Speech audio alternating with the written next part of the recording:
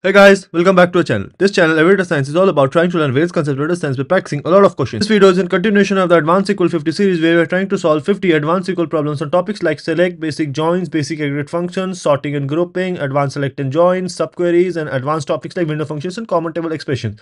In this video, we are going to solve this question called the most recent orders for each product and try to learn from it. So yeah, let's jump right in. So this is the 40th video of the series called the most recent orders for each product, and if I look at the question, this question says that we are given a table called customers with two different columns, customer ID and name. Customer ID is the column with unique values for this table. This table contains information about the customer. We are also given a second table called orders with four different columns, order ID, order date, product ID and customer ID. Order ID is the column with unique values for this table. This table contains information about the orders made by customer ID.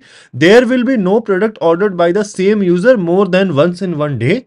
We are also given a third table called products with three different columns, product ID, product name and price. Product ID is the column with unique values for this table. This table contains information about the products. Okay, we are asked to write a solution to find most recent order of each product. Return the result table ordered by product name in ascending order. In case of a tie, product ID in ascending order. If there is still a tie, by order ID in ascending order. So yeah, let's go through this example and see what we need in our output. So here we have various records of customers in the customers table, orders in the orders table, as well as products in the products table. So just by looking at it, the first insight that we have is we do not need customers table to solve this question, because if you look at in our output, you do not need anything from the customers table. For orders table, if you look at for every product ID, so for example product ID 1, so there are 1, 2, 3 and 4 different orders. And if you look at the latest or the most recent one, so this was on 31st of July 2020.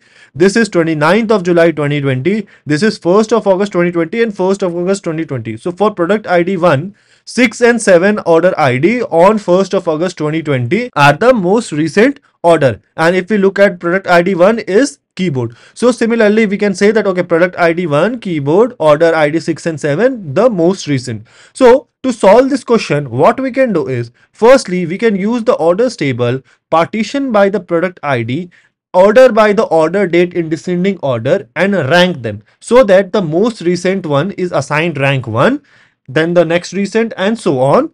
And once we have that figured out, then since in our output we need the name of the product which is in the products table, so we can join with the products table to get the product name. So let's start doing this. So from this table called orders, all the columns, right, select star, and then we need to use ranking to basically rank the most recent orders for each product ID. Now we know there are three different ways of ranking in SQL: dense rank, rank, and row number. Because we just saw, and we also learned this in our previous video, because there is a tie, there can be ties. Row number is not the best solution here, so you can either use rank or dense rank. I usually prefer dense rank, so I will go ahead and write dense rank, and then for every product ID we need that, right? So since we are writing a window function, we need to write over clause, over partition by product ID, order by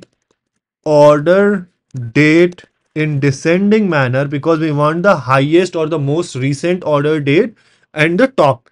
And let me alias this as RNK, which is rank. Let me go ahead and run this. Let's see what do we get in our output. So here do we have that for every product ID, this one is the most recent, then for product ID 2, this one is the most recent, and so on.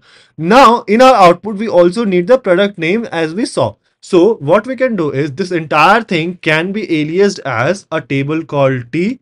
So from this table called T that we just created using this subquery, so let me alias this as T, I need to left join the products table aliased as P on T dot product ID is equal to P dot product ID, right? T dot product ID and P dot product ID. If I go ahead and look at this table, so P dot product ID, in our output what do we need? We need the product name. So let me just drag it to the down and let's see. Okay, let's keep the columns that are required in our output.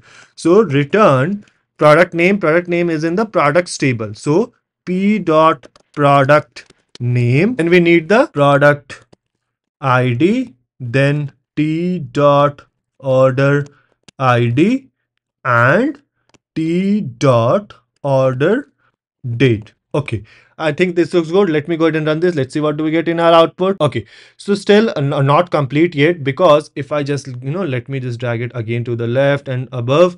So this is what we have. So we have for every product and all the orders, their order date, order ID, product ID, etc. But we do not need that. We only need the most recent. So let me just, do one thing again here, because we also use the ranked, right? So to get the most recent one, so T dot rank, let me keep that column as well. So this is where what we have. So from this output, what we can do is we can say that, okay, only keep those rows where rank is equal to 1, because that is going to give you for every product ID the most recent order and the details that we need in our output. So what we can do is where T dot rank is equal to 1. Okay, let me go ahead and run this. Let's see what do we get in our output. Okay, so if we look at now, our output looks so, okay, for every product ID, the name of the product, order ID, order date. Obviously, we do not need our rank column now in our output. So this was just for demonstration purposes. So what we can do is we can remove T dot rank from this. And then we also need to order this in case of ties. So we need to order this by product name. So order by P dot product name. In case of a tie, then T dot product ID. Let me go ahead and run this. Let's see what do we get in our output. So yeah, if you look at it, this is accepted. Our output is same as expected output. Let me go ahead and submit this to pass all the test cases. Yeah, this is accepted and this is how to do it. So somewhat tricky question, because even if the customer's table is given to you, you do not need to use this to arrive at the solution here. And then what we did was we used the orders table to basically get the most recent order of each of the products. And then we joined it on the products table to get the name of the product, kept only those rows where rank is equal to 1, basically means the most recent order date, and then kept the required columns. So yeah, this is how we do it. Let me know if there is a better way or more efficient way to solve this question. Let the solution be in the comment section below, and I'll see you guys in the next video.